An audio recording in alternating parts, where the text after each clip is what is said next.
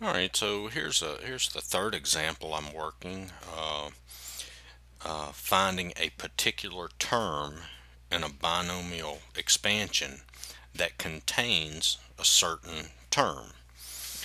So for instance, in this case, here's the binomial raised to the 18th, and if we expand this out, okay, and I have videos on how to do that if you need to check those out, but if you expand this out using the binomial theorem, we want to know which term has y cubed. We want to find that term, okay, that contains y cubed. Alright, so to do that, let's go and look at the binomial theorem, and I'll show you how you can get all that from just, from looking at the theorem.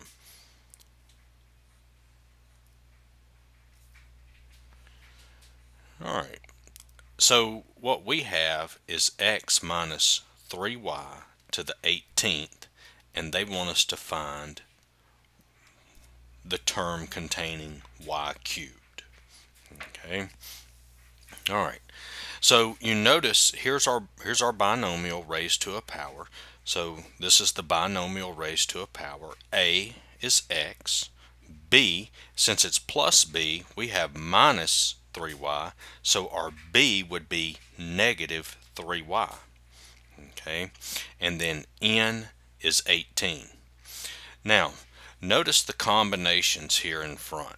Okay, n, that's our 18. That would be 18 going across all the way here.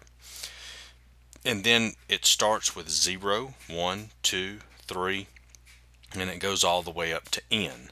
So for instance, on this one we would have 0, 1, 2, 3, 4, 5, so on, all the way up to 18.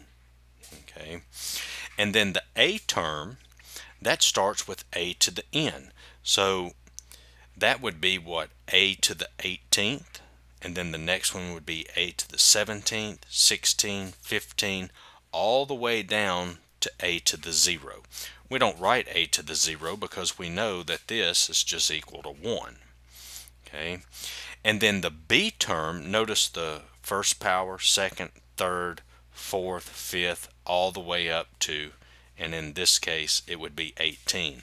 But notice there's no b there, but that's b to the 0, which is just 1, and we don't write b to the 0.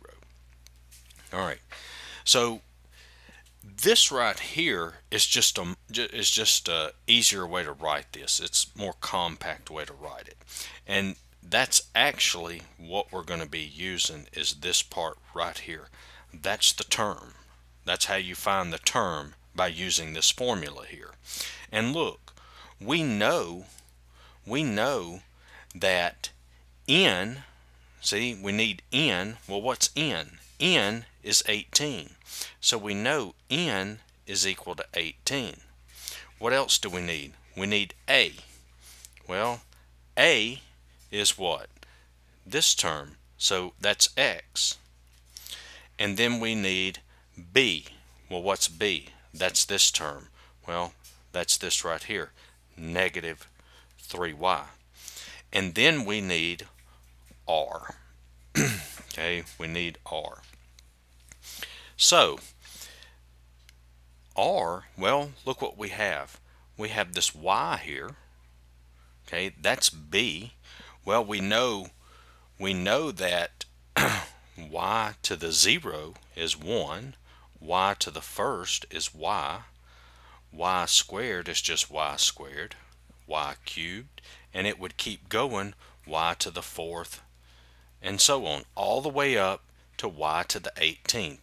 And yes, I know the negative 3 is in there too. I'm just not writing it. Okay, so for like this term, it would actually be, if you had b squared, that would be 9y. Okay, and so on. I'm just not writing it. I'm just wanting you to see how for b, how that pattern's working. So what you see here is, look at this. You see how this exponent here was a 0, and you see this value here, which is r, that's a 0 also. And then we have this exponent on the b as 1, r is 1.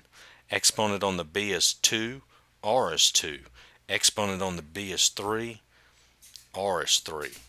Look at this, all the way down to n on the exponent for b, r is n. Okay, so actually, since this is the b term, this tells us that r is what? 3. Okay, and I've got some other videos like this where we're doing x, and this is like an x squared, and I'll have some to where instead of just a y here, we'll have like a y squared or a y cubed there. That makes a difference. Okay, so check those out. Also, they should be right around where this one is. All right.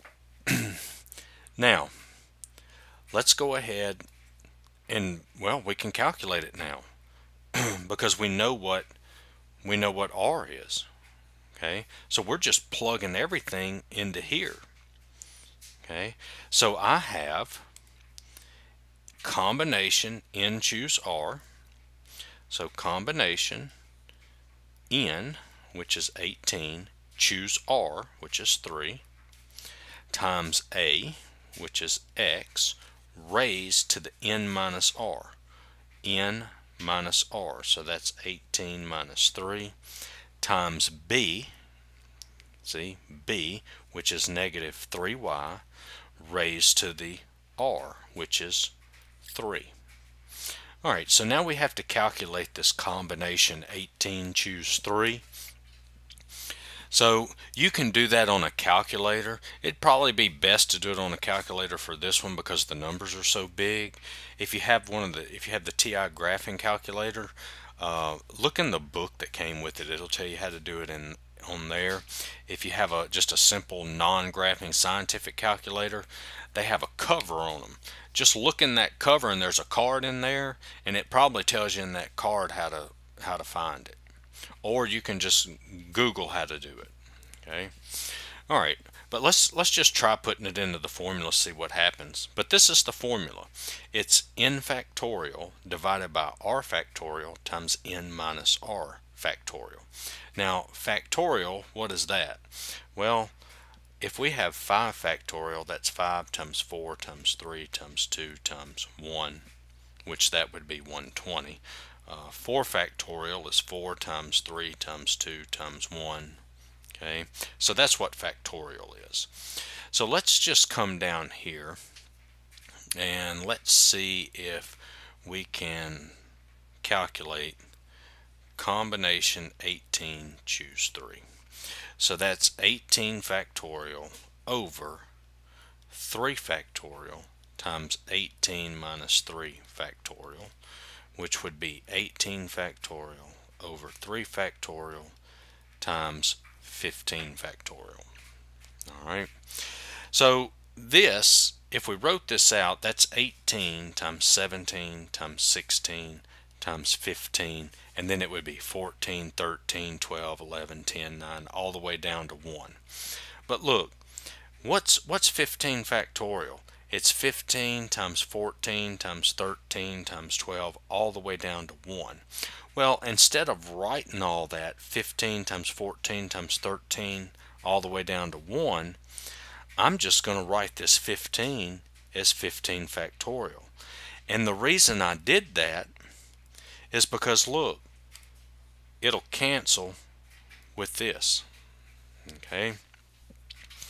Now, if we look at it, we have 18 times 17 times 16 over, well, what's 3 factorial? Well, 3 factorial is just 3 times 2 times 1, which that's 6. And, I mean, that goes to 1, that goes to 3, and you would still need to punch that into your calculator probably. Okay, so, I mean, but that's how you would simplify it by hand. So, but just to do this real quick, I'm going to go ahead and just punch the combination 18 choose 3 in my calculator, and it actually comes out to 800. Comes out to 816. So this is 816 x to the 15th times, and then this, well, negative 3 cubed is negative 27, and y cubed is y cubed. And then you'll see I need to multiply those together. So 816 times negative 27, that gives me negative 22,032, and then x to the 15th y cubed. And that would be the term that contains y cubed. Alright, so I hope that helped. Check out my other videos. Like I said, I have more examples of these, so check them out and give me a like, share, and subscribe, and thanks for watching.